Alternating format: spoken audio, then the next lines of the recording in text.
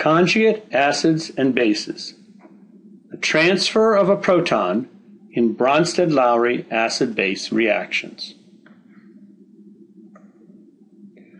Let's start by reviewing and expanding some definitions. A Bronsted-Lowry acid is a proton donor, where the proton is the hydrogen ion H+. A Bronsted-Lowry base is a proton, or H+, acceptor.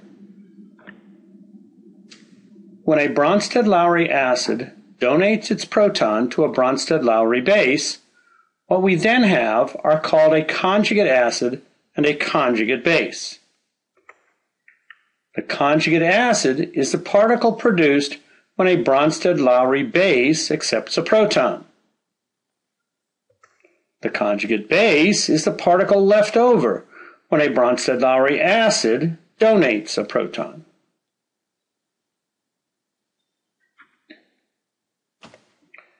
Here is the structure of ammonia. Note the unshared pair of electrons.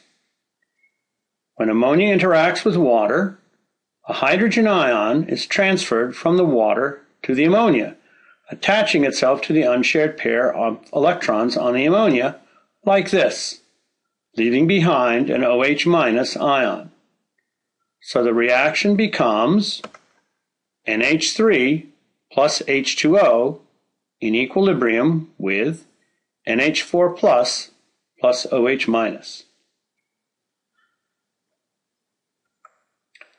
The water molecule acts as a Bronsted acid because it is donating the H+, and the ammonia acts as a Bronsted base because it accepts the H+.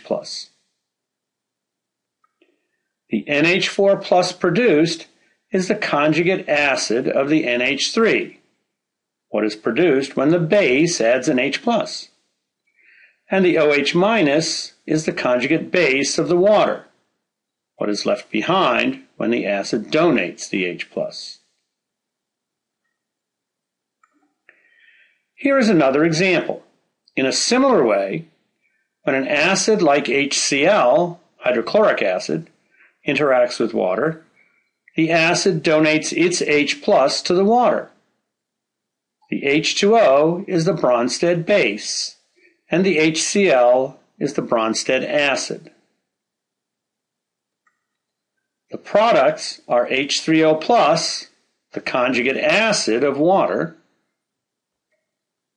and Cl-, the conjugate base of HCl.